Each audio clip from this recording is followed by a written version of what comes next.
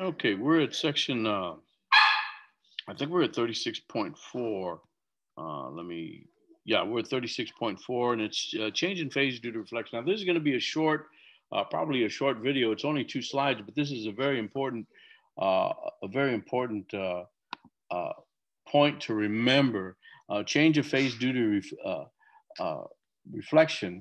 Um, and an interference pattern is produced on the screen as a result of the combination of the direct red ray and the reflected blue ray. So you get an interference pattern from the reflection. But there's a point to note here. The electromagnetic wave undergoes phase change of 180 degrees upon reflection from medium that has higher index of refraction than the one in which the wave is traveling. So this is going to be important uh, when when you're in air, uh, you will get it has an index of refraction of 1. You go through glass, and it has a higher index of refraction of 1.33 or so. Uh, so the reflected ray will have a 180-degree phase change as it comes out of the glass. Since you're going from glass to the uh, back to air, which has a lower index of refraction, that reflected ray off the backside of the glass won't have that 180-degree phase shift. Now, let's say you're going from air to film, a thin film that's covering a lens.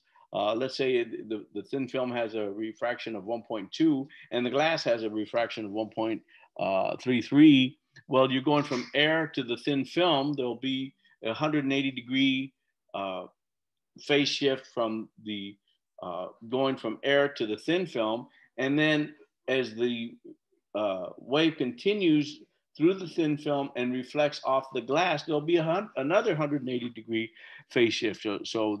These are points to remember. Now, this is similar to, if you recall, waves on a string. For So here you see n for n2 greater than n1. It's similar to a wave on a string hitting a rigid support. For n1 less than n2, a light ray traveling in medium 1 undergoes a 180-degree phase change when reflected from medium 2. The same occurs when a pulse traveling on a string reflects from a fixed end of the string. For N1 greater than N2, a light wave traveling in medium 1 undergoes no phase change when reflected from medium 2. It's the same is true for a pulse reflected from the end of a string that is free to move. If it's free to move, the ring will slide up and you get no phase change.